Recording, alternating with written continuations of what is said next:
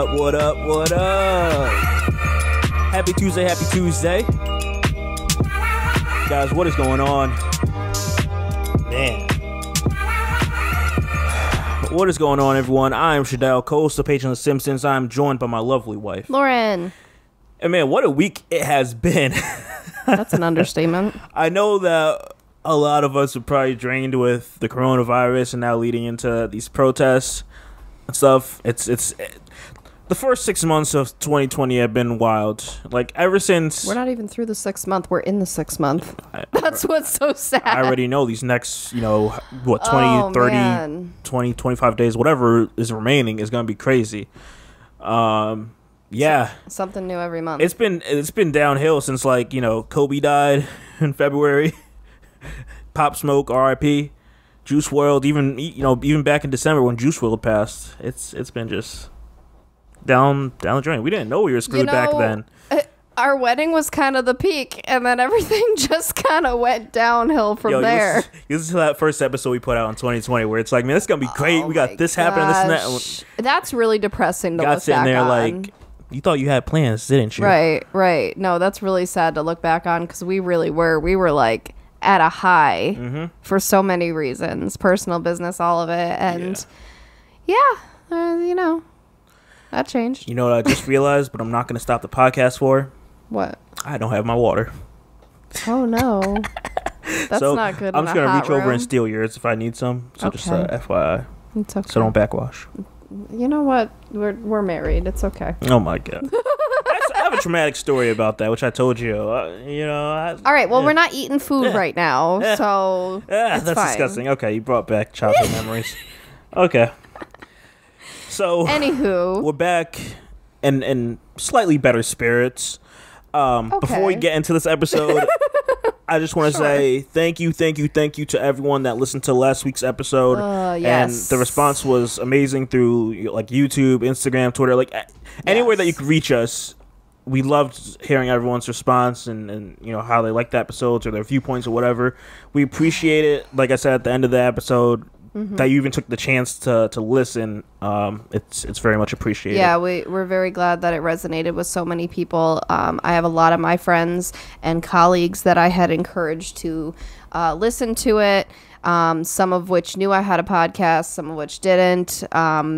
And just, I kept saying all week, I'm like, if you don't listen to any of our other episodes, this is the one to listen to, because this is the one that has the most substance and it's the most real, and it's something that really needs to be said right now. Yeah. And I appreciate that some people learned from it, and some people were like, I'm with you. I didn't learn anything, but I agree with everything.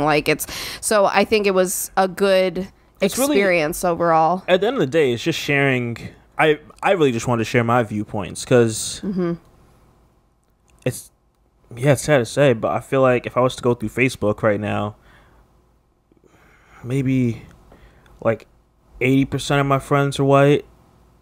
Maybe if I even want to say 70, but majority of them white. So it's I just feel like I have to say that because a lot of these times I'm the only black person in these rooms. So it's this is just my viewpoint being the only black person, because I know you can't relate if you've never been in my shoes, obviously.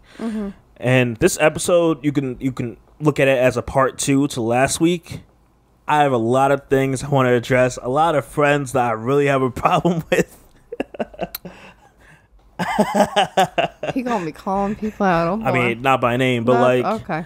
A lot of things are frustrating. It's been an eye-opening week. Yeah. So we would like to discuss it further. Last week when we recorded the first episode, it was Saturday. This is another Saturday. And so it's a few days before the episode comes out, and we have seen just how much can happen in even those few days. Yeah. And so it's been a week.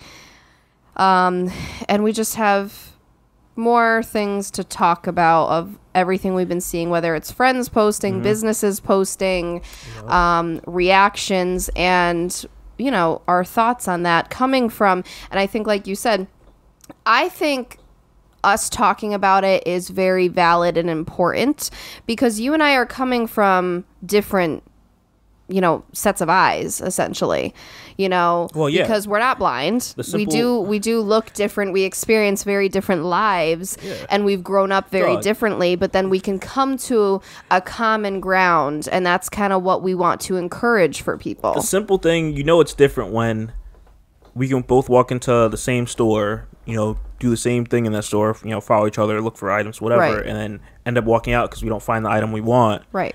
And you won't feel anything. And I feel a bit of guilt because I feel like I should be doing something so someone doesn't portray me as something. Similar to the TikTok I played last week where he was saying like you even if you buy a package of gum, you have to display the receipt in the bag and you have to like be very obvious about everything. Mm-hmm. And I grew up doing that just because I'd get nervous. Like I was almost paranoid that like, I don't know, I just didn't want people to assume I didn't buy something if I did, but it was never with the underlying how I look stigma.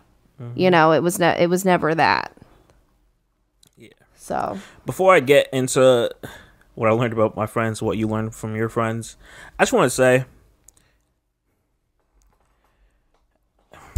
as The Rock has said, as Obama has said, as Joe Biden has said, as a lot of people that are notable, figures that we follow on Instagram and social media and all that, we needed a leader in these times. And last Monday showed that the president isn't the leader that we need. In a time where you feel like everyone is against each other and everyone, like, it's very clear on like, you're either for everyone or you're for the racists. That's really what it is. It's not, kill cops, it's not kill looters, it's not, it's not any of this stuff. It's as simple as it can be. Like, are you with understanding people and these are humans that have a right to want the so-called American dream and just be able to feel safe and happy with their family and be able to create a family in the America that you say is so great? Or are we just going to keep rocking out and let these people that have these other agendas keep pushing them on minorities, black people, Spanish people, everyone that's not white, essentially? And it showed where he was at. And it's like, okay, cool. I know this won't get handled. And it made me sad that I know that this won't get handled how everyone wants it to be handled. That's kind of a thought that came across my mind is, we've seen this before, with immigrants and how he was turning everybody against Hispanic community people. And it became this thing where that whole community was looked at as wrong or illegal or whatever the words you want to use are.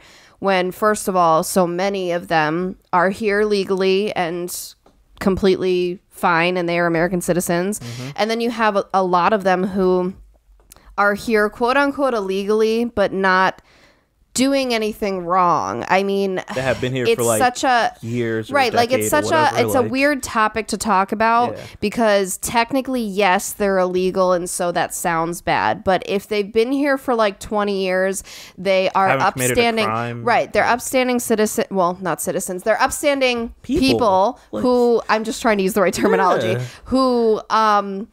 who don't commit crimes, who work their jobs. Some of them work way harder than what we do. Yep. Some of these people who know our laws better than we do, like all that kind of stuff. It's because it's insane to me when people have to become a citizen of our country. The stuff they know better than American citizens is crazy. But yeah, so it was that whole thing where, we looked at this whole community as disgusting or wrong or illegal when it wasn't fact. And so came from being illegal. Right. Well, facts. All right. Our parents. And, right. Right. Great parents, all that stuff. Correct. My grandparents, on one side of my family, my grandparents came from Italy. So that's not that far removed, but yeah, so it's like you see that with that community, and now it's just happening here again, where we're grouping a whole community of people together and saying how they're bad. And on our side, we are not doing that. Mm-hmm. Like you said, it's don't get us wrong. we believe in Black Lives Matter. It's not the All Lives Matter statement. It may sound similar when we say we want everyone to, where's the word I'm going with this? Just get along and be happy and inclusion. That's what you're yes, equality, all that, justice. But it's very much so it's everyone against racism. It's not a black versus white issue. I think that's been happening a lot, or a black versus cop issue. Yep. It's been seen as that. And yes, we're highlighting the fact that there are a bunch of crooked cops. There are a bunch of people who are weighing that community down, who need to be reprimanded, who need to be let go, and who need to be replaced by better trained employees. But at the end of the day, it's all for the same purpose. Yeah. I just think it's really sad because what you were just saying is we've seen in this presidential run so many communities get just taken down, essentially. Here's my just from the thoughts of somebody who they don't know what they're talking about. And didn't know what they were talking about since the beginning. I know. Like, again, it started with Make America Great. Where's the humanity? No one, like, in what world was America great for, the, I guess, minorities as a whole? If you weren't white, like, at what time was it great? I've been thinking a lot about that recently, how, you bring up Thanksgiving and things like that. Yeah. And it was funny because there was an episode, I was watching some of the new episodes of Fuller House last night, and there was an episode of Thanksgiving, and they dress up as pilgrims and they do this little song and they did like all this stuff. And I just think how it's going to be very interesting that in reality, schools and history books leave out so much of what actually happened. There was actually, I'd have to see if I could find it. There was a TikTok that basically said we were taught one way and we're completely leaving out a whole other reality that happened to shape a narrative. And it's very true, because then again, communities, you look at the Native American community, they are another community that is so far down when it comes to any kind of respect or understanding or help. And it's just mind-blowing how it's almost like everything we've learned growing up, I wouldn't call it completely wrong, but it's shaping a narrative. It's just making you see things one way instead of the whole picture of. And I understand you have to teach kids in a certain way. You can't talk to a 5-year-old and say, "Hey, we slaughtered all these people." No. But as you grow through school, because I remember even middle and high school learning the same stuff. The term is whitewashed. That's as simple as that. If I remember correctly, I feel like I heard it say, they said Eurocentric. The whole time that this stuff's been happening, everyone keeps referencing MLK. At the time that MLK was doing his protests, no one liked him. Like, correct. Correct. Stop. No one liked them. They sick dogs on these people. They put hoses on these people. Like, no one liked these protesters. What are we talking about? Oh, we should be peacefully protesting. I totally get it. Looting and destroying stuff is bad. But I'm going to continue going back to the whole kid thing, where it's like, if you keep not listening to your kid, what do you expect them to do next, except for sit there and poke you? You're not listening to these pokes? Okay, we're going to sit there and punch you. Like, or I'm going to destroy something. I'm going to throw something on the ground. I want you to listen to me. That's what's happening. It's as simple as that. And it's wild. And yeah, history's just been whitewashed over with everything. And regarding the MLK thing, I remember I showed you these pictures where, even pictures back when that was happening, they were like, oh, we see this picture where MLK is happily like marching with the people and it's a peaceful protest. But what you don't see is an hour later, everybody getting hosed down and tear gas and everything, just like what is happening today. We all see it as like, it is very interesting, because I think I referenced this last week, is we've seen this before, whether it is something as powerful as MLK or if it's something like even artists like Van Gogh. people are not appreciated when they are alive and when they are doing whatever they're doing, whether it's their art and craft, whether it's a protest and a movement. They are not seen as good or appreciated in that moment. It has to be after they die. Yep. And then we suddenly change the narrative to being like, they were a hero. Why were they not a hero then when they were alive? Why did they have to die to become a hero? See, that's false to me. People can be heroes and still be alive. We're surrounded by heroes nowadays with the pandemic and everything. People who are working their butt off to do something for the greater good. Yeah, I mean, a song that touches on this that I love is Kendrick Lamar, "Modal Man," and like, yeah, he says like, you have to be immortalized when you're dead. Like, it's just no one acknowledges you or shows like says you have value until you pass away. It's as if we don't want to give you roses when you're alive to like make your ego feel like bigger or something like that. It's like it's ridiculous. That's false, because people deserve recognition when they're doing something good or powerful. If you want to continue going, I kind of want to hit on my friends on this here because I've had some interesting comments and back and forth with. Okay, my stuff's just kind of random stuff. All right. I mean, well, first of all, I guess I can start with what I've seen this week before I go on to like stuff I've seen online. Personally, I've had some really good, productive conversations with some of my friends and colleagues.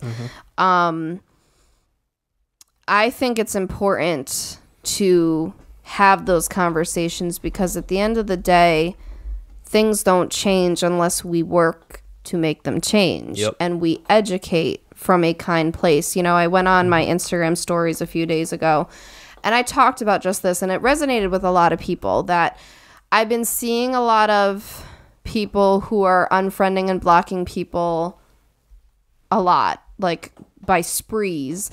And in one breath, I get it, especially if you're a black person and you are feeling attacked or sheer ignorance or anything like that. I think for sure you guys have a little bit more leeway when it comes to, sure, like you guys can block, because I believe, let me just finish by saying, I believe when they say that the privileged people need to be the ones doing more of the work now and need to be the ones being true allies and stepping up and educating and learning and all that, it's true. So that's why I'm coming from I'm trying to come from a more understanding place of, like, if you saw someone that you just truly, like, you cannot take it, I'm not going to judge you at all for removing them rather than speaking up.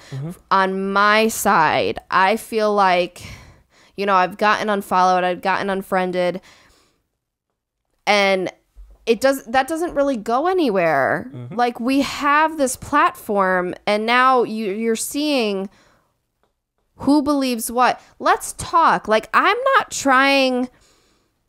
just trying to make it so in the end we all have a better world, right? And we all can live in peace and love and kindness and harmony. And I even said on the Instagram stories, I know that sounds naive, but that's the sad part, is that it literally sounds like I'm a child wanting something that can't exist. I still believe it can, but it takes a lot of effort and it takes a lot of people who are willing to educate and talk to people. Because if you don't talk about these things, first of all, people will never get the opportunity to learn something new or change and reframe their mind. I even saw like a meme that was very interesting. It was this person had a Black Lives Matter sign, and of course somebody comes along and says all lives matter, and they go back, they have a little back and forth, and he explains the example we've heard time and time again. And then finally towards the end, the guy who said all lives matter, he's like, but won't I look like a hypocrite or weird if I change my mind and I say something else now? And the person's like, no, you'll look like someone who learned and grew. And so then you see at the end of the little meme, you see the Black Lives Matter sign, and like I think it said that, or so, like they held a sign that basically said like, yeah, that, like that, you know, now I agree with that. And I think that's so powerful, because I wonder if some people maybe are scared of how they'll look if they change their mind. And I get that, because we talked about it last week, how I came from once believing all lives matter as well. But I think it's so powerful, honestly, to come from both sides, to see where I was back then and what I believe now. And I can explain to you why. And I don't know. I have so many thoughts in my head circulating with this topic. But what did you want to respond in regards to that first? I have no idea, because I forgot. Sorry. Yeah. Sorry.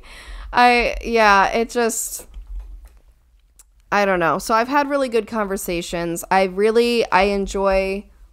been basically telling people, just have an open heart and mind. I'm not here to argue with you, for sure. I don't need more arguments in my life.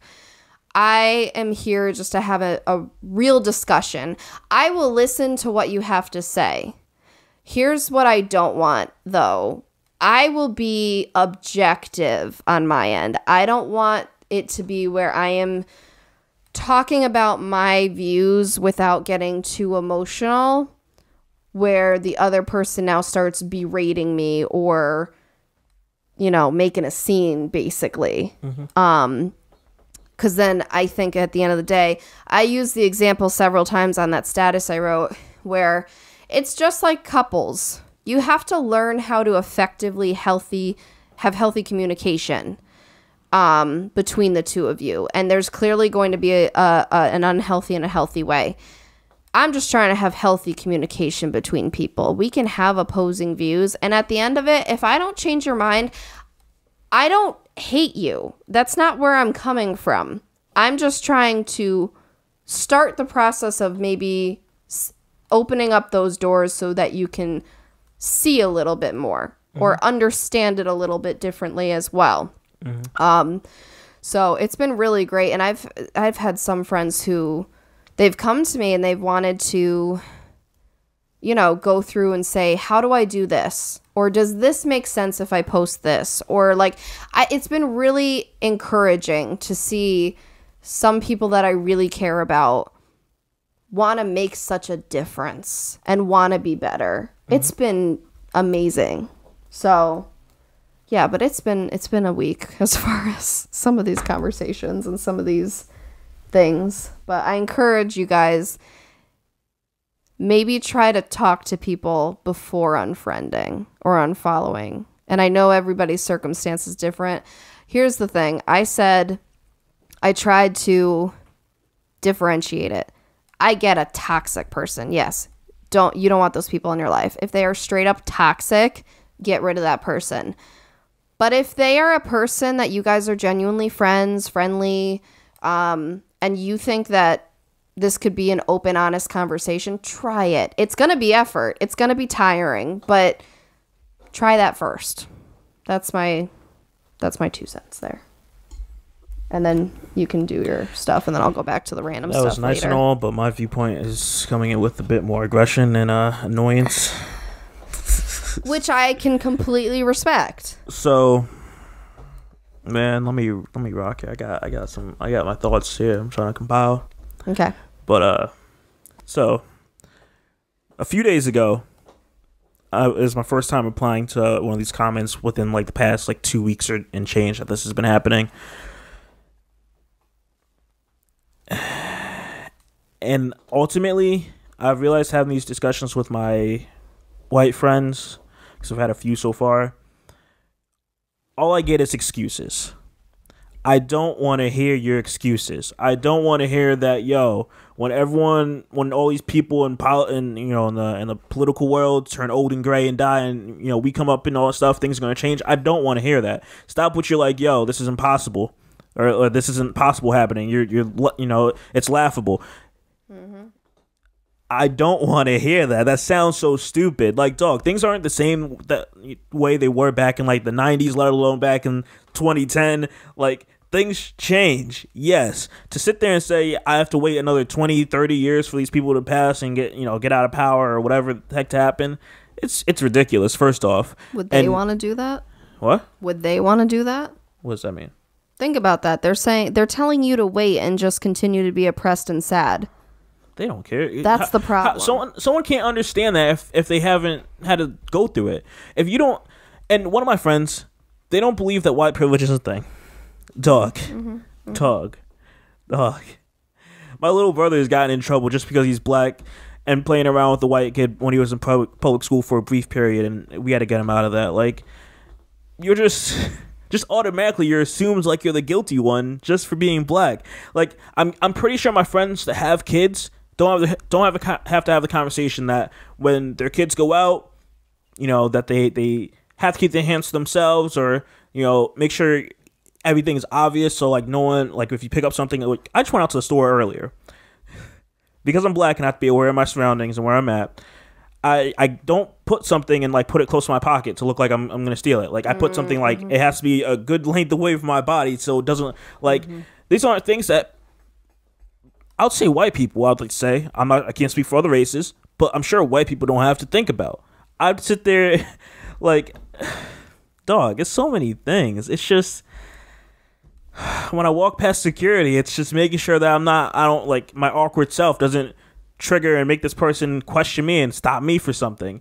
Like, it's just so many things you have to think on in addition to just living your life and not being given the benefit of the doubt. I was just thinking about this recently. Like, it gets real when you have to sit there and you have to look for a doctor or a therapist or something, and you have to find a therapist or doctor that relates to like a black person.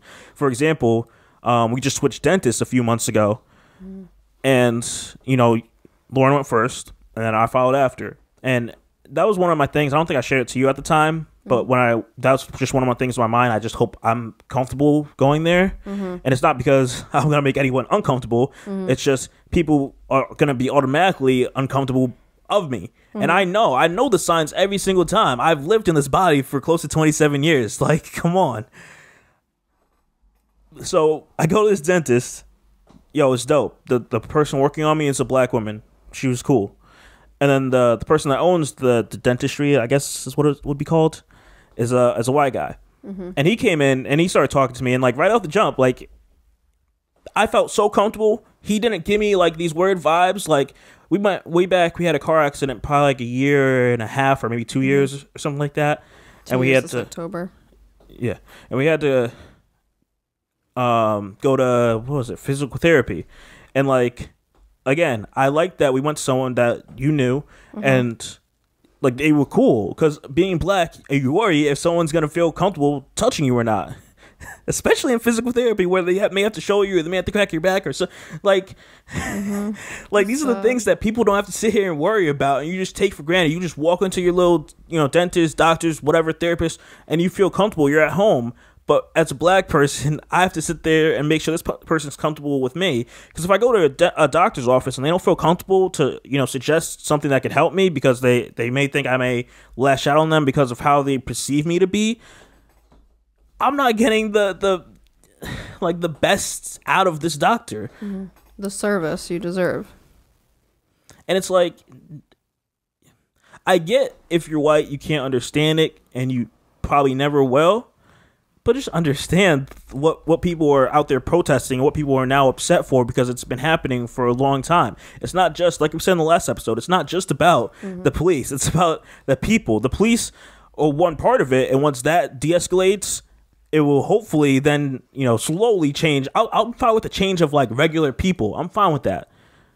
We can take, but the police are like the major issue right now. Let's get them down over time.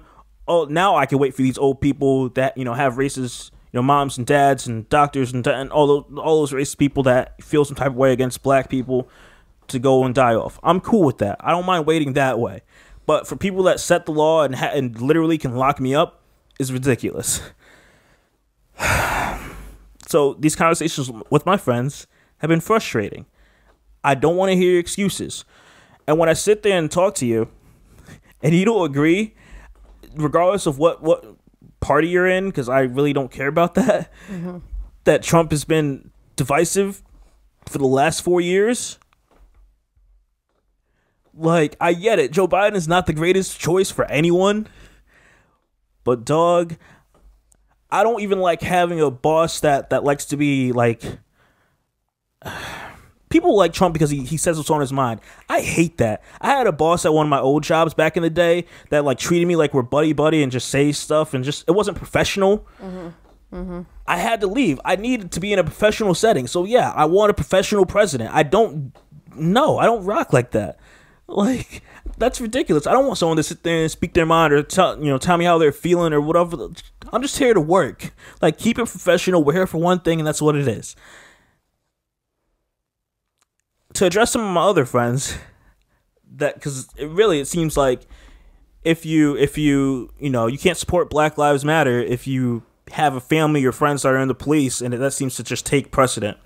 Dog, that is ridiculous. We are talking about human beings at the end of this. I have a couple friends that are police officers.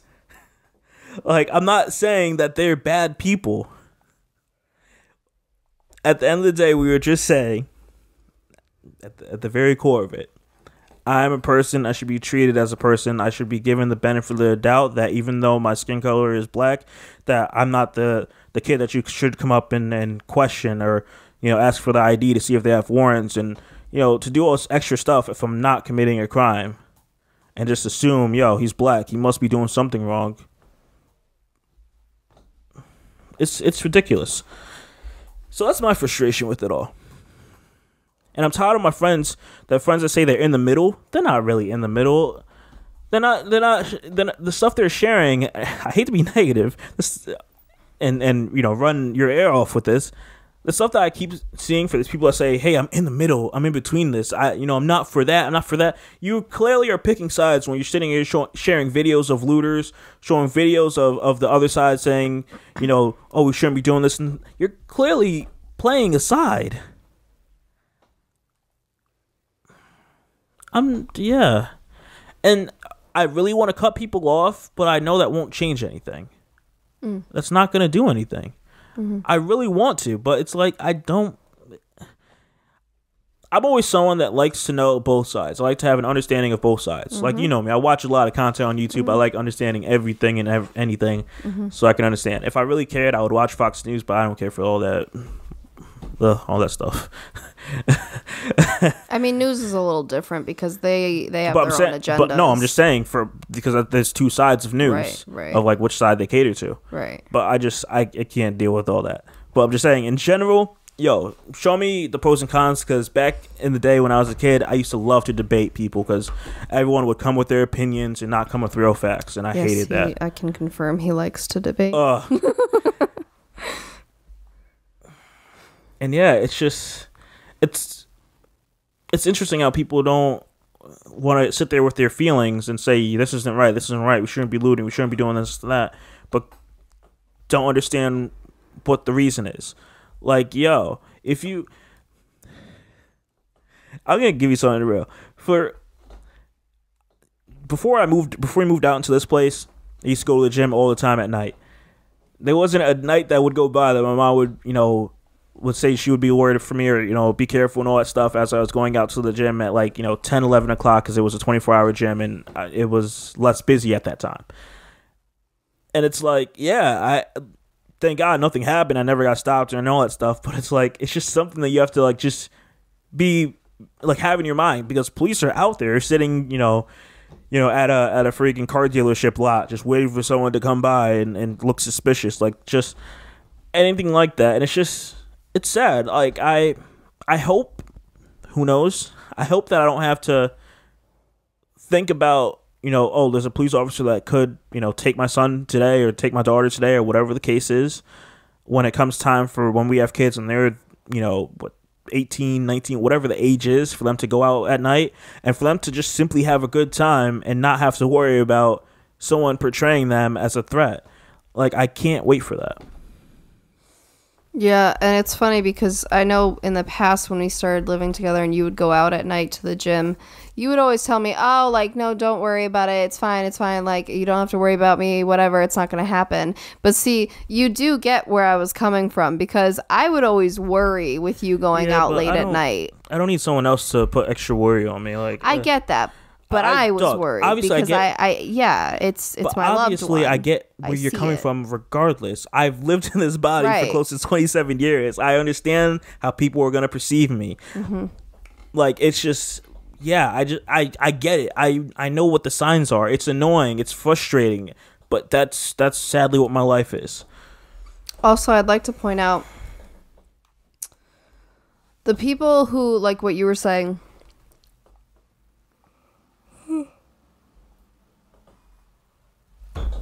okay, we're just gonna have a yawn first. Excuse me. The people like what you were saying who support the cops and their families or friends like more than the movement of Black Lives Matter. People who have loved ones in the force, they say how much they worry about them every day, coming home safe, not dying, all this. And I just look at that and I say, I totally get that. I'm not undermining that because, sure, we all want our loved ones to come home to us. However,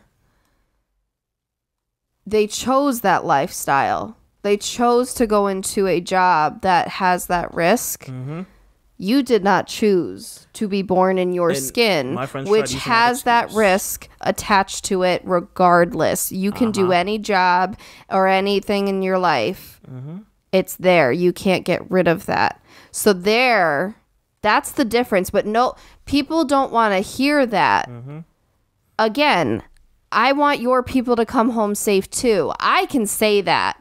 I'm not trying to say, oh, you don't deserve that, because everybody deserves that. Yeah, we all have families. We all want to get back safe. All I want you to see is the difference of that person could take off that badge and they look like just any other white person.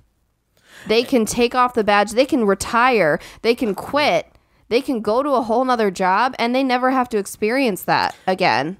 You don't have that choice. Well, and here's the next thing, because there was a police officer that was killed. I forgot what state it was.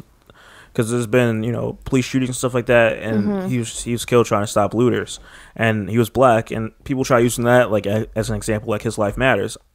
I 100% agree that this police officer that was black, his life does matter. He chose to be a police officer, regardless of, like, it's one thing when you choose a job that's gonna put you, like, if you're a bouncer, if you're a security guard, if you're anything that has to, holds, like, what would you say, like, have guard around people or something like that, the risks that come with it.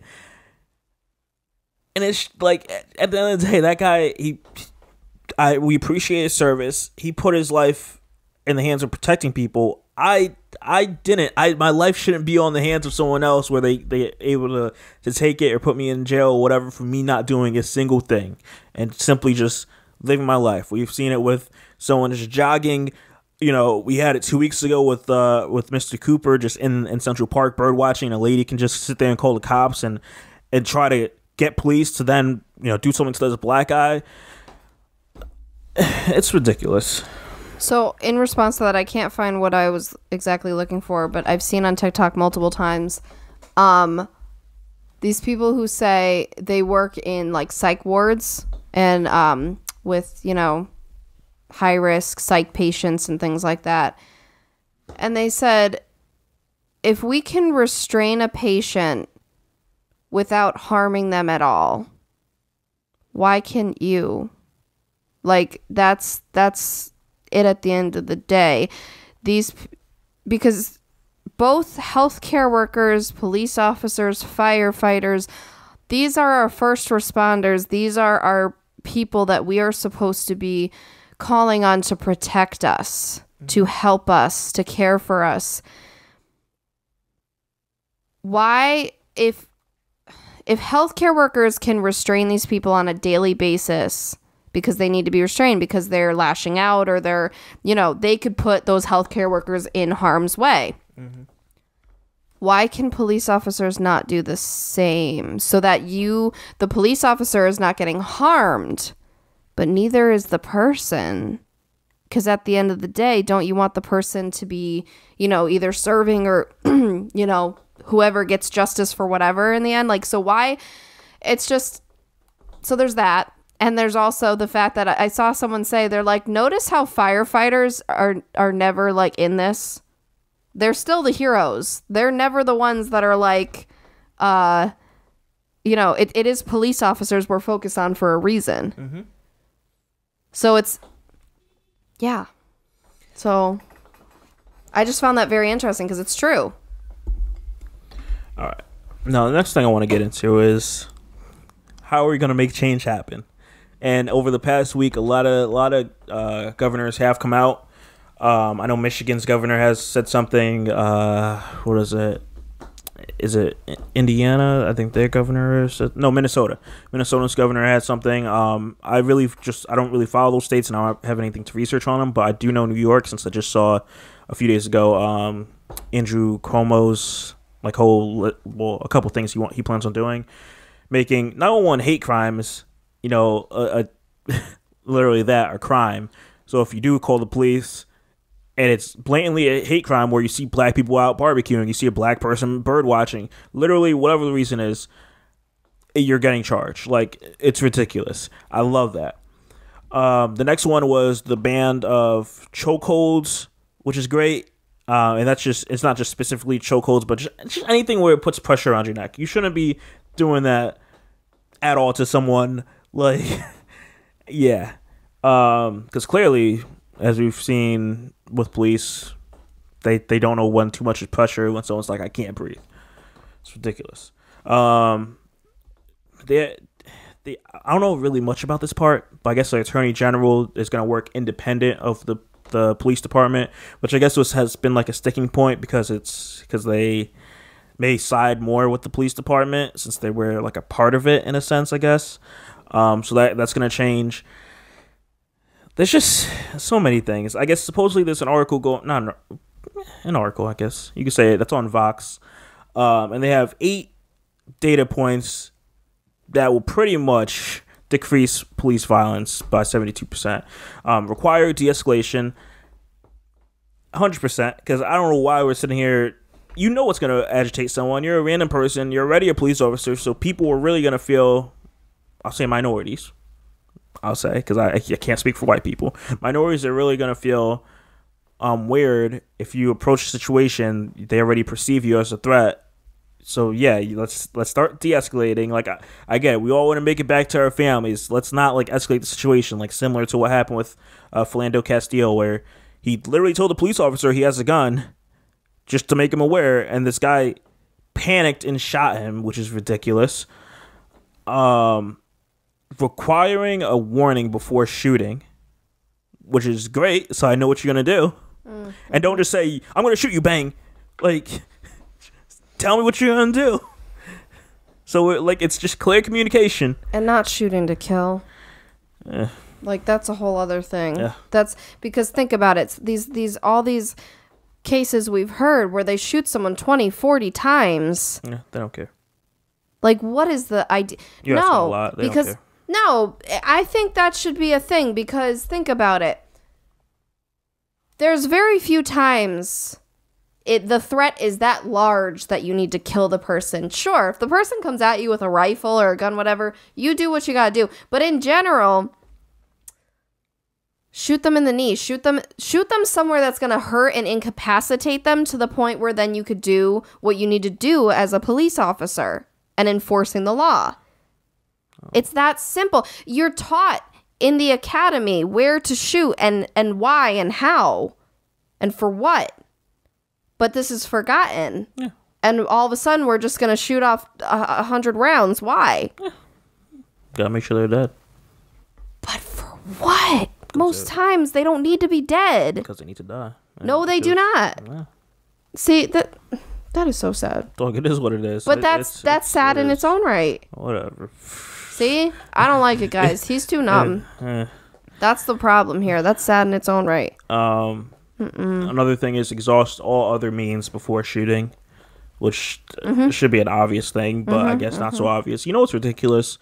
That Breonna Taylor case that just got reopened, which I'm so happy about. Those officers should be charged. I don't really understand how you can have a knock. What was it? A knock warrant or what was it? It's like a knock order or something like that, where they can just like bust into your place. And no one, no matter what race you are, no one feels that a police officer should just bust into your place with the suspicion that you have drugs. Like, no one would feel safe in that circumstance. What? Yeah. What reasonable? Why is this a thing? I don't really understand that. Also, if you're there for drugs, why are you killing the person? Well, because they shot at the police. Oh, right. But you break into my place. But still, I'm thinking that you are a threat. It was in the middle of the night. You bust into the place. I'm going to pull my gun and start shooting. If I hear something, I'm under attack. Like, it is ridiculous. So I hope those cops get charged and convicted. It's ridiculous. The next one is duty to intervene, which is important because, as we saw with George Floyd, they did not intervene. So yeah, making it the officer's duty that, like, yo, if you see something bad, it's a see something, say something type of thing. So if you see an officer not doing the right thing, you have to intervene. I assume what's going to happen with that is they're going to be held accountable also if you're not intervening and you literally see something like that 75-year-old guy that the cops pushed down. Gosh. And literally, they focus on the protester guy before they even help the old man. He was giving. Do you know he was trying to give back the helmet? He had the helmet in his hand, and he was trying to go up to him. He's like, "Hey," and then the guy was like, "Move back," and like just like it's an old guy. Oh man.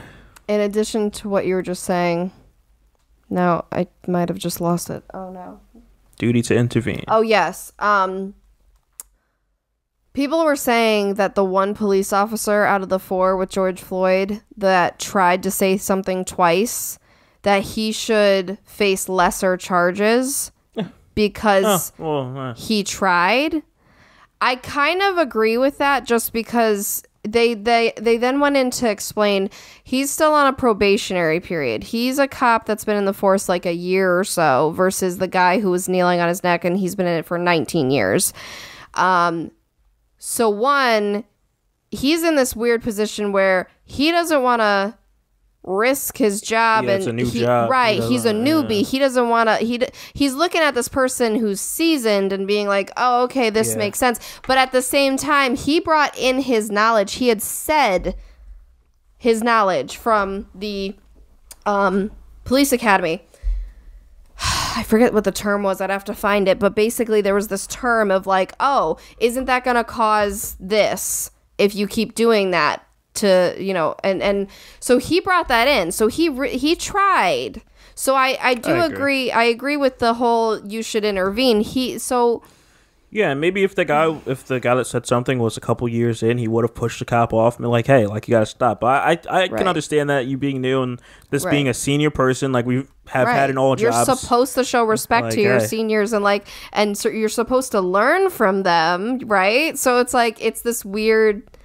Yeah. You're torn, but he spoke up twice. So, I mean, that's more to be said than the others. The next one is ban shooting at moving vehicles. This one I agree if the vehicle is moving away from you. If it's coming at you, I can't knock an officer for shooting at the vehicle. If it's a real threat to your life. Yeah. See, that's what I'm saying, though. Like, if someone is actually authentically threatening your life, if they're going to come shooting at you, if they're going to come stab you, if they're going to actually do something to you, yes, that's where those things are implemented. I get that. I don't know what this means. Maybe you understand it, or we have to look it up. But require use of force continuum. You want to look it up? Whatever force continuum is, because I have no idea, but I'm trying to learn. Why are you typing the whole thing out? Damn.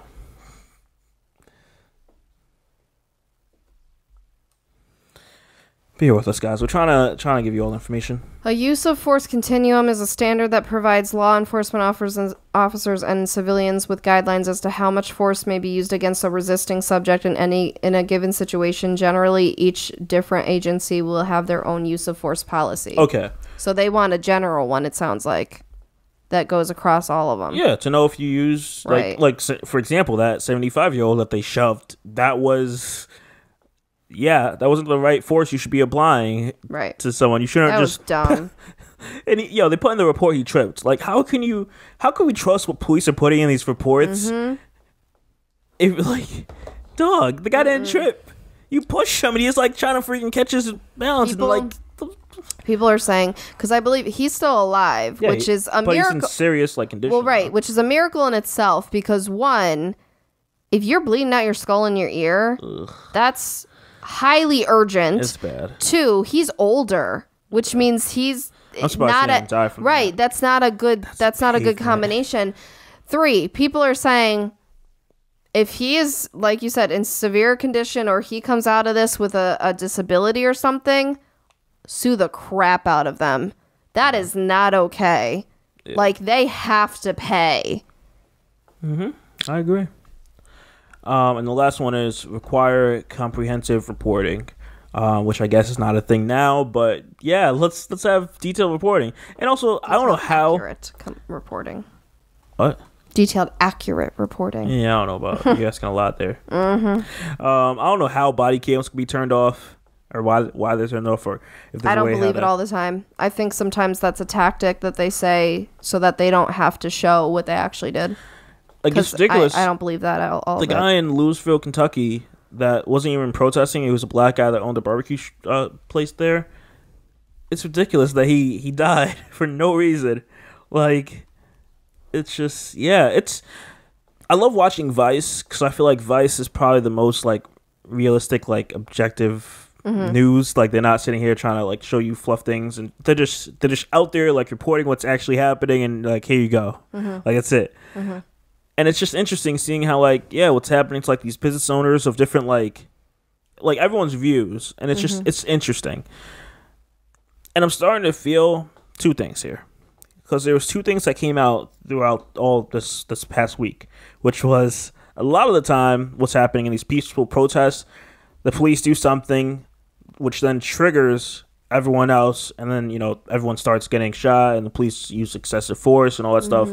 And I'm starting to agree, seeing this over and over, seeing these videos come out, and just it's wild.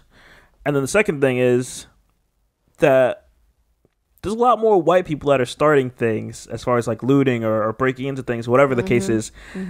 And that's, like, leading the black people into, like, these areas where you probably shouldn't be in there, because you're already a threat. So you're going to make yourself even more of a threat. But it's really a mix of the people doing the looting and rioting. It is not just black people by any means. And here's the thing. They want to paint that as it's just black people. Yep. Dog, we are a minority. We're a minority for a reason. There's not many black people. Like, when you look at these, even in Connecticut, you're looking at these protests. You see a sprinkle of black people, but I appreciate it and love it that you see a lot of white people also. Because again, that goes back to, we need to be allies. We need to be there with them. Yeah. We need to show up. Yeah. I saw a statistic. I believe it was that there's 13.6%, if I'm saying that correctly, of black people in America. Like that's the percentage that makes up the black community in America. And because a lot of people want to say more white people are killed than black people. Number wise, yes, because there's more. But percentage wise, no. When you look at the percentage of black people killed to the percentage of white people, that is where the discrepancy is. That's where you have to understand that's a problem, because it's overwhelmingly more in the black community for that reason. It's not about, more people are killed. No, percentages are really important here. So I gotta say, shout out to, if you guys have seen it, shout out to the white girl that is like having these conversations with her parents and recording it. I've seen like a clip go for like 4 minutes and change, and like her dad's sitting there like, "No, you're wrong," and it's just like, I love seeing this on Twitter, seeing that these kids and people our age are having these conversations with their parents, and yeah, it's making your situations uncomfortable, but it is needed. As much as they're not going to change their views, the fact that you're saying something is great. And yeah, like I said earlier, I do believe once these older people pass on, just like we're all cool with gay and lesbian people, you know, I got a couple friends that are gay and lesbian, shout out to them. LGBTQ plus. Exactly. Community. Yeah, like things just will get better. So I have that hope. But one thing that has to get nipped in the butt is making sure these police aren't as aggressive, especially targeting black people. People of the LGBTQ community have also come out and said, remember that our movement started with riots too. Stonewall was a riot. Okay, so like they are super supportive because it's interesting because I've been speaking with people of that community this week as well. And I say how I feel bad that I feel like I can't focus on Pride Month as much right now because we are still in the midst of this. And I don't want it to come across as like I'm not valuing that as well. But they are so quick to say, no, like I get it. Like don't like it. You don't need to focus on that right now. Like this is the matter at hand. Like these are the communities that have been oppressed understand. And they are here for it. They are here to support, which is, I think, so amazing because you have common ground. You've had to fight for just general human decency. Yeah, and it's funny you say that because like a year ago we were talking about like how Boston, for example, wanted to have their like the straight parade. Yeah, we were just talking about that and like true. Yeah, it's wild. Now look at us a year later, still here fighting for something. But yeah, like, yo, it's so dope. Like, cause one of my close friends, he was at our wedding, like, he's gay, and like it's so dope. Like seeing him like post things and share things. And I'm like, yo, I appreciate it. And he's in Michigan, and I'm sure he has more white people, friends, and obviously family that are black, and I appreciate other people speaking up for something that is also important, because at the end of the day, like, if you don't understand that people just want to be treated as people and not as other or less than, that's all it is. And who better to know other than the LGBTQ community and also the minorities of the world? Like, let's be real. And I just want to say how there's a tweet that I really loved it, all in all caps. It says, why is ending racism so controversial? Like, why is there so much disagreement? That's all we're saying. Let's like, why are you mad at that? Because, at the end of the day, I've seen stuff how it also said, as a white person, you might feel threatened during these times. You might feel like your rights are being diminished or taken away. You might feel like you are now going to have less leverage. But the thing is, that's what needs to happen. Which doesn't even make sense. It's going to be uncomfortable because, yes, we're on this pedestal. And the pedestal needs to get knocked down because everybody needs to be on the same playing field. Okay, that's the thing. So it's very interesting because I see those people too, who they're very nervous about this because they don't want to give up that power. But what's gonna happen? Like, I don't understand that. What's gonna happen? Less opportunity for them because now Black people are seen as more of a human. Like, let's say it how it is. Like, I mean, hey, they said we were 3/5 of man, so I mean, sad. Exactly. Yep. So I gotta say 2 shout outs here. Shout out to Justin Trudeau, the Prime Minister of Canada.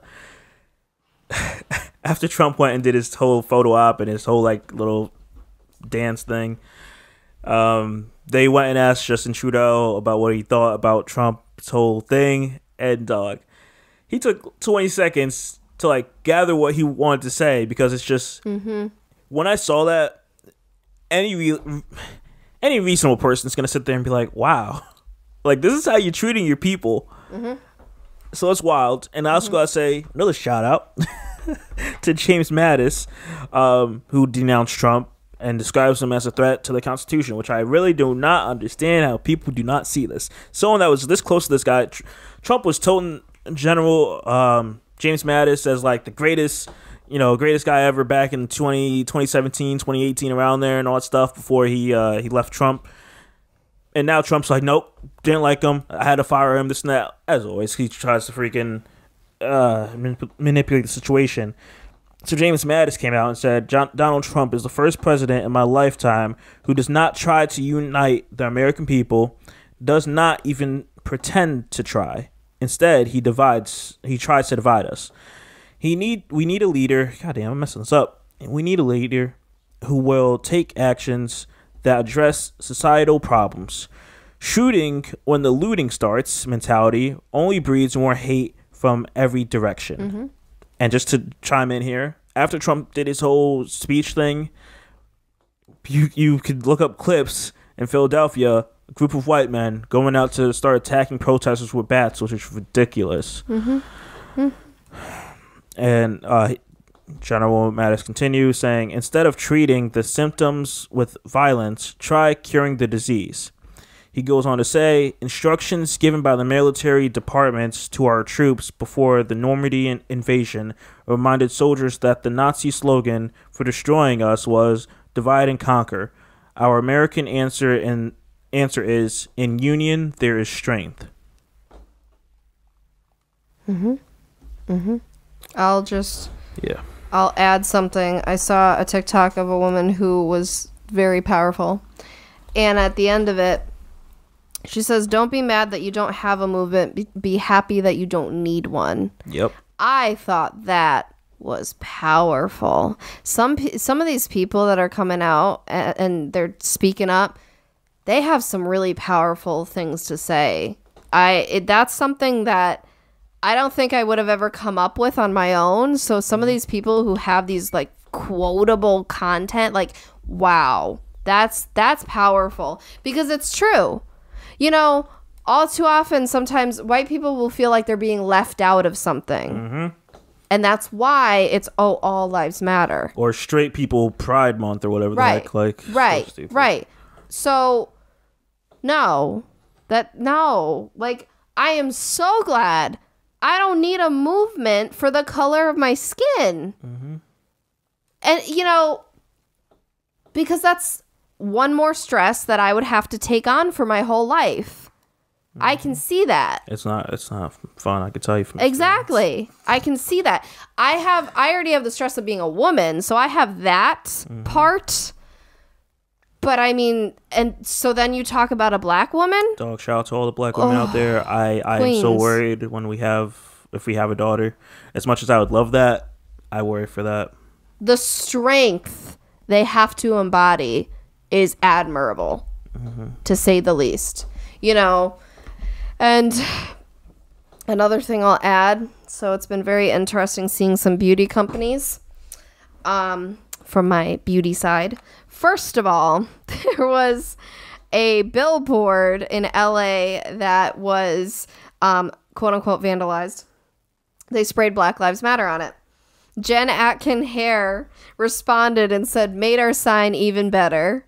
And I was just like, that's how you do it. That was amazing. And then L'Oreal is interesting. They put speaking out is worth it on their Instagram. Obviously, that's a play on their slogan. But then someone brought up how just a little while ago, L'Oreal fires trans model Monroe Bergdorf for speaking out against racism. Mm-hmm. So you came across two different communities now. Trans black woman. And it was because they were speaking about racism. But now it's popular, so now it's okay. Like, see, and that's the tough thing. To add to that, like, with this whole, you saw the whole thing of during Blackout Tuesday, a bunch of companies coming out. And it was funny seeing the 49ers say, yo, we stand for this and all that stuff.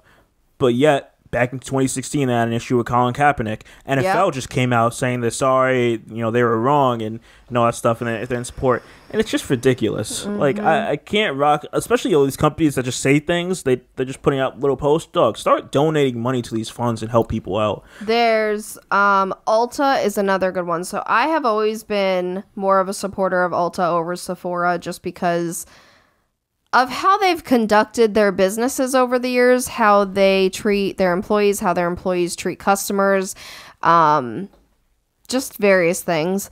But more than ever this year, that has solidified because, first of all, during the pandemic, we saw how they responded, and Sephora straight up fired all their part-time employees. Ulta let all of their employees stay home with pay.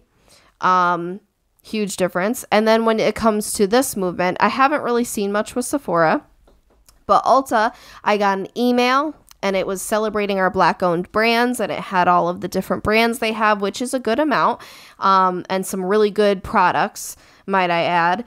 And then also on their Instagram, because popular influencer Jackie Aina, who has always been very vocal about the importance of Black women and Black-owned brands and all of that, she came out and she basically was saying to beauty brands, she's like, in the next 72 hours, I want to see all of you release your numbers as far as who you have in leadership who is Black. Ulta came out the next day and posted on their Instagram, we're proud to have UOMA Beauty and founder Sharon Shooter, I'm not sure, in our family of brands. So we're pulling up to her challenge. We recognize that we have work to do, and we will. Here's where we stand today. We are 18% Black board members, 13% Black executive team leaders, 6% Black corporate associates, 47% people of color, 92% women. So they aren't scared. Like, I will say the way Ulta has responded to both the pandemic and this movement has spoken volumes over Sephora. So I think it's very interesting. Keep an eye out at how, whatever it is you're interested in, watch. Just see what's happening. Because I even saw, for example, I follow a couple piercers on Instagram because of all the ear piercings I have. And one of them had even said how she was very disappointed that only one major jewelry company had come out and said anything. And that, this can change who I support. I will say, remember, I do think silence is complicity. However, remember, if someone is maybe saying some stuff but not everything, or not being as vocal as other people, they may be learning, and they may be not wanting to say the wrong thing either. So if someone is supportive but also not as loud or aggressive as some other people, I'm okay with that. Personally, I think it still shows where you stand. But still, like, some of these big companies, like, look at your companies, okay? Look at big companies that make a lot of money, okay? That are not necessarily small businesses, because it's very interesting to see how they all react. I don't have much else to add. I guess to throw in something there, I thought it was cool, even though I'm going to shout out my boss, even though he doesn't listen to this podcast. I thought it was cool during this whole thing happening earlier last week. He reached out and he's like, just checking in. Essentially, he understands it, and he's sorry for what's all happening, and if there's anything he can do to help, he like just a lot of love in my boss reaching out. And it's like, you don't have to do that, but to just show someone cares like that is dope. So yeah, shout out to him, even though he's not gonna hear it, but I see you. I will also say, people are remembering what people and companies have done in the past. Okay, for example, there's this picture when the AP cut out the Ugandan activist Vanessa Nakate. Sorry if I'm saying that wrong. Of of the picture when it was the picture that had what's her name in it? Oh, some white lady. No, I'm totally. The young girl who's the activist. Oh my gosh, I'm totally blanking. I feel like her name is Gretchen. But oh gosh, Gretchen Thornburg. Yes, her. So it's a picture that had her and a few other activists. Why did they take her? They literally that is disgusting. Yes, they literally just cropped out. That is disgusting. The dark-skinned black girl and left all of the white people in the photo. And so someone had tweeted, "Remember yada yada," and she retweeted and she said, "I remember." Wow. Mm-hmm. The activist herself. Founder of the Rise Up movement. Mm-hmm. So there's that example. There is... I feel like I just lost it. There was another example I had on the tip of my tongue. And just to roast you on the podcast, this is why we have a pre-production list here. You know what? I'm trying to be authentic. As I have said for numerous podcast episodes, but you still do not use it. Sir, our podcasts flow pretty well if I do say so myself. Yeah, but it would flow better if you had things in order.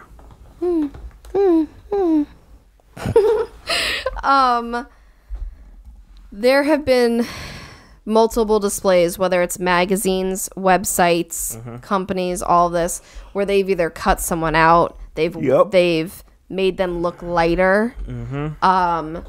It just all of these things. So people are seeing that now. They're like, remember when? Also remember when? I think this is where I was going with it. Remember when Brock Turner actually raped a girl behind a dumpster and he got to only serve 3 months in jail and then he got let out? But then how many black people are in for what? 20 years for marijuana. Here's the funny thing. Or 5 kids from Central Park getting arrested and being in jail for 20 years or 15 years for not doing anything and having no proof of it. Yep. So either nothing or a seriously light offense. Okay. Or let's talk about the fact that a cop can kill somebody and they might get away scot-free. Breonna Taylor. So that is my point. I remember years ago being so disgusted when I heard that story about Brock Turner. Disgusted. And because also remember, as a woman, that is something we all fear. Because things happen in daylight. Things happen quickly and easily. And that is a fear. Similar to your fear of living and being shot. So the fact that, he got away after 3 months made me want to vomit.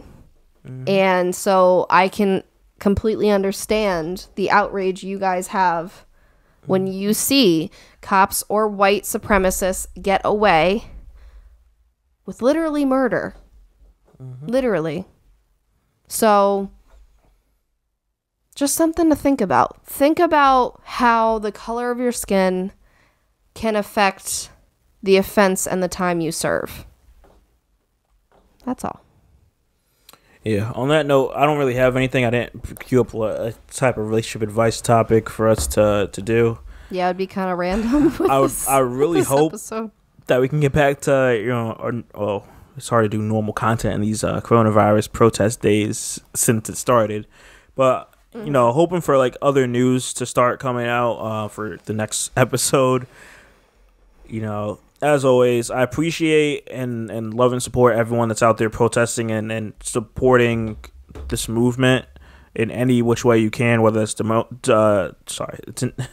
donating, protesting, or just educating your friends and family. It is all worth it and beneficial to get to the end goal of just everyone being treated as equal. And that's all. That's what it is at the end of the day. It's everyone versus racism. It's not a black, white, black cop. It's not like any of these versus situations other than us against racism. That's it. Anything else? Couple just last minute thoughts. One, Clint Smith tweeted the NFL should formally apologize to Colin Kaepernick. Not gonna happen. But he has a point. And on a funny note, true but funny note to leave it a little lighter. It said, Generation Z will be afraid to ask a waiter for ranch, but will body slam a cop. So true. This generation coming up, one, it's very interesting, but two, I said this the other day, they're going to change the world. Mm-hmm. This generation is not taking it any longer. I mean, our generation is like, I think, in the middle as far as that. Mm-hmm. Some people, you know, are on each side, but I think this upcoming generation, they see right through everything, mm-hmm. and they're not having it. Yep. And that's really inspiring. I'm with it. Needs to happen. Well, guys, like I said last week, thank you for making it to the end of this episode. I appreciate it, as always, especially during these crazy times we're in. With that being said, as always, we would love to hear your feedback, whether that's through a voice message through anchor.fm. In the episode descriptions, you can send us a voice message. We'll play it on the next podcast episode. Or feel free to send us an email at PagingTheSimpsons@gmail.com. Also in the description of this podcast episode. With that being said, guys, stay safe, stay blessed. Much love and support. I'm Shadell, co-host of Paging the Simpsons. I am joined by my lovely wife, Lauren. And we'll see you guys next week. Bye. Peace out.